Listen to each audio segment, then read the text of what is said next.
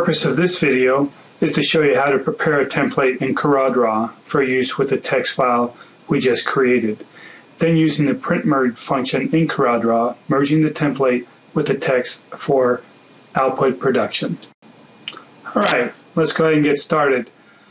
The template that I need to produce is going to be for a bunch of AYSO trophies, and the plate size is going to be 7/8 by 3 inch. The first thing that we need to do is go ahead and change our paper size to the size of the plate.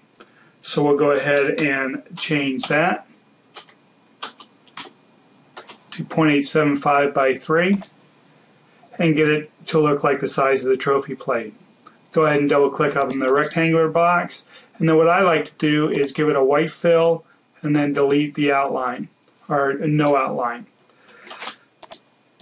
Okay, now we need to go ahead and merge this template with a text field. The text field that we created earlier had a name, a team, and a division. To go ahead and get the proper columns into this template, what we want to do is click on File, Print Merge, Create Load Merge Fields. And then we want to go ahead and import that text file that we had already created. So we went ahead and created this in the Documents file, I believe, and we saved it as AYSO Girls Text 2001. Click Next, and you can see we've got the 3 field names of the name, the team, and the division. Click Next, and this is the entire list of all the girls. Like I said, it was 652 records. Click Next, and then you don't have to worry about any of this, but just go ahead and click Finished. Once you click Finish, it goes ahead and puts a bar up in here. You can see over on the field's name here we have the name, team, and division. We want to go ahead and insert the name, drop this down, select the team, hit Insert, drop this down, click Division, hit Insert. So now we have our 3 fields, and you can see they've got carets on either side. That's the information that we need. Now let's go ahead and format the text to fit onto the plate. First thing I like to do is go ahead and change the font. So I've selected all 3 items. And we can go ahead and use a Calibri font. And then go ahead and we want to make the name bold. We want that to be about 16 points per se.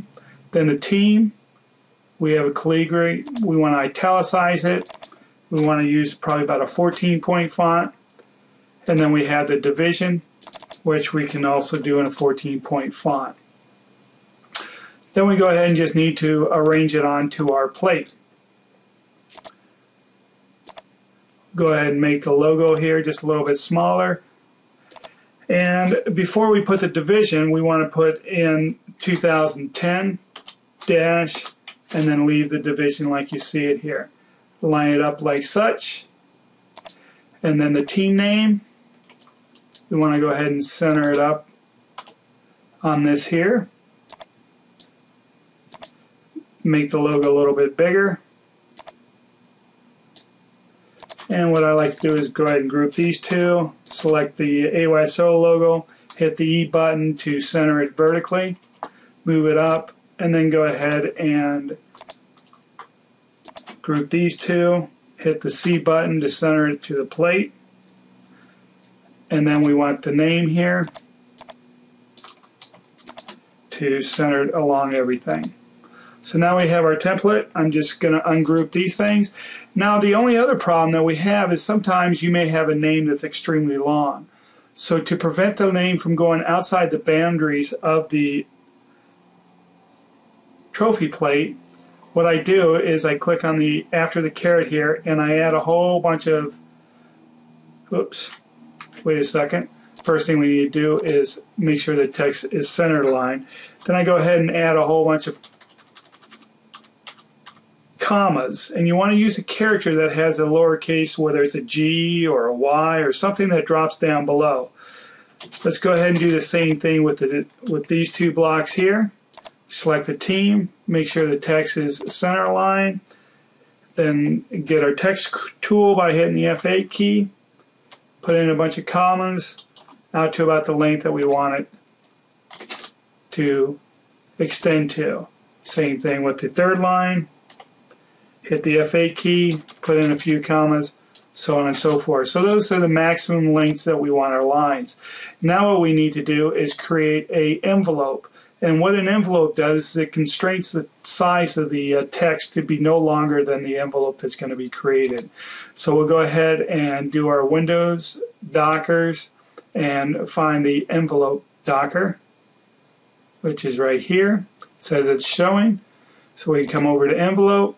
We've got the name file selected. All we want to do is click Add New and click Apply, and then go ahead and come over to the team, click Apply, come over to the division, click Apply. Now we've created all our envelopes. Let's go ahead and get our text tool again. Now this time when I go to click on name, double click on it, you'll see it open up a window. All I want to do is take all those commas back out, click OK, and do that for each of the 3 lines. Click OK, and same thing with the third column. Now briefly what will happen is we've just created our template. We'll go ahead and save it as AOSO template in CorelDRAW. And now we can go ahead and merge all these names to a new document. I haven't clicked it yet, but as soon as I click on this button, those 652 names that had a different name, a different team, and a different division will take just a minute or so to go ahead and create this new document that we're going to merge to. I've just collected, and the computer is thinking for a few seconds. You can see the mouse is thinking. And in just a few minutes you'll see that we'll have a new Corel file that will have 652 separate pages with all these names. In the next video I'll show you how to use the imposition layout. Instead of having to print all these individual names, with the imposition layout we can go ahead and adjust it and put many plates on one plate. We've just finished with the print merge to a new document, and like I said, you can see there's 652 names. We've got Natalie with the yellow jackets. The next page is Katie,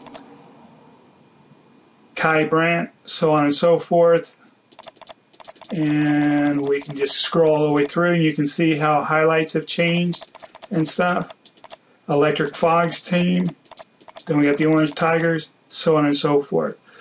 That is essentially how you create a template for one template for many records.